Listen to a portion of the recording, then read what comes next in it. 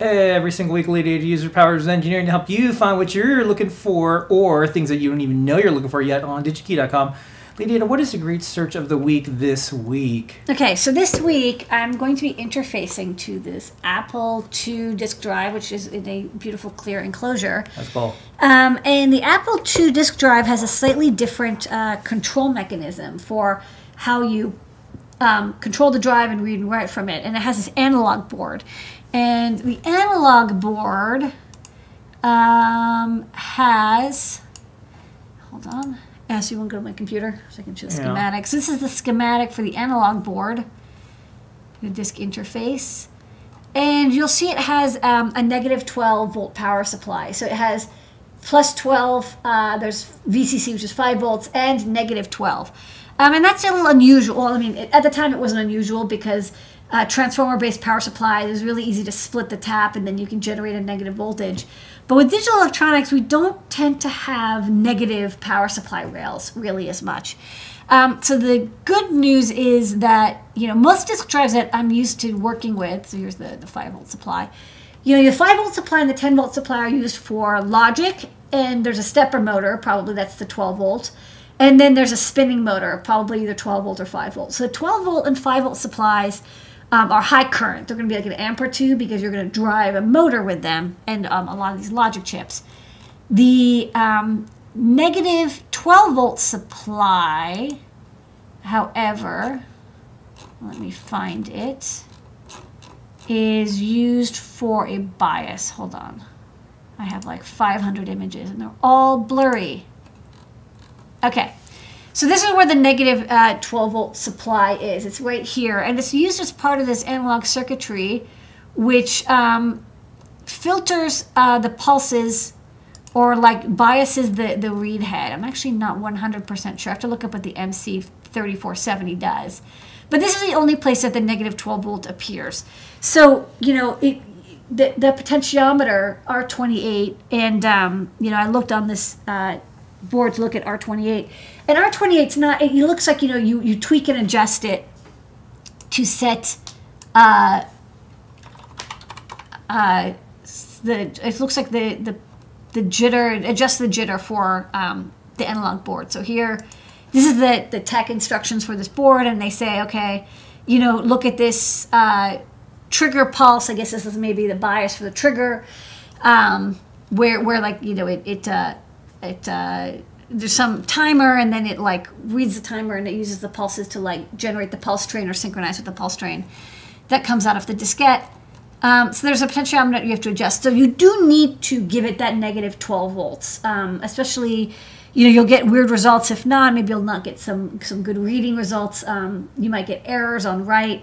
So you do want to have a negative voltage, and you want to have that voltage at least be consistent. So we have to generate a negative 12 volts. And again, for digital electronics, you know, we've done boost converters and we've done linear regulators, so you can like kind of move up and you can move down, and you can use buck converters. But now I want an inverter. And I'm extremely lazy about this inverter because it's not a power supply, it's like a bias supply. I don't need an amp of negative 12 volts. If I did, I would actually probably get a custom power supply to do that, or put in a big, you know, boost converter, buck converter that does inversion. If I only need, you know, a couple milliamps, because it's a 10K potentiometer, I'm going to look for a charge pump inverter. And charge pump inverters, the reason I'm a fan of them is because if you remember your MAX232, you know, this is a kind of a famous part, not used as much anymore, but was famous for if you had an RS232 interface, which all electronics used to. You would use this and it would convert your 5 volt logic, or there's a version for 3 volt logic, and it would do this neat thing where it was like, hey, since it's not a power supply that you need negative 10 and plus 10, but you just need it for biasing, for signaling, not for powering, it would, there was a built-in charge cap. You would put some, you know, 1 microfarad caps on the outside. It would convert the 5 volt to 10 volt, and then do an inverter to get you 10 volt to negative volt. So, one, I could probably get away with using a MAX232, but I kind of want to not cheat and use a chip that isn't designed for it. And second, I might actually need negative 12. I want it to maybe be perfectly balanced. So, so this was actually kind of interesting because I wasn't actually sure how to find this because, you know, it's a weird part. But I think I searched for, it's under regulators. So it's considered a DC-DC switching regulator. And it's actually called ratiometric, which makes sense because you're not regulating it, you're just flipping it over. So let's look for active, ratiometric, or inverted, because you can also get inductor-based converters. We want only one output, and we want to make sure it can give you negative, hold on, positive or negative. Well, I'll just say positive and negative. And voltage input max. Wait, I messed something up. Let me start over. This was very confusing. So, hold on. I want negative. I'm gonna have to go back from the part that I found and then go backwards. So positive or negative, one output, voltage input max. Okay, so for voltage input max, because I want to generate 12 volts, I need it to be able to take at least 12 volts. So I'm going to select all of these. And let's see what I get. And then I don't care about adjustable or fixed because I can tweak that. And yeah, I got a bunch of these parts, and then I did surface mount only because it turns out there was a lot of through-hole parts. And a lot of things were out of stock. So the first thing I found was there is this very popular part that's been used for a very long time called the ISL or ICL 766X, and there were quite a few of these, and these are ancient. These have been made since the beginning of time. So you can use this part most likely, and that comes in a lot of different manufacturers. It's kind of a jelly bean part. So if you search for, let me open up a new page. You look for ICL 766 to get all the alternatives under the switching regulators. Yeah, you'll see. So this was made by like Analog Maxim, by Harris, by Renesas. So lots of different options. Came in dip and also SMT. So this is one version. There's also the 7662. So there was this whole family. However, I wanted another alternative because this was a little bit of an older chip, and there were a couple available, but it's sort of, I was a little anxious about it. So the other one I found actually was the TC1044, and this actually, there's also the TC1054.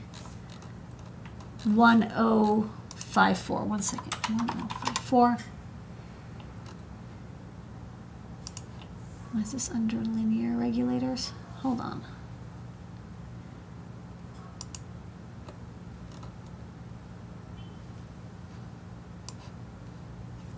Let me look at my history. This was, sorry, the LT 1054.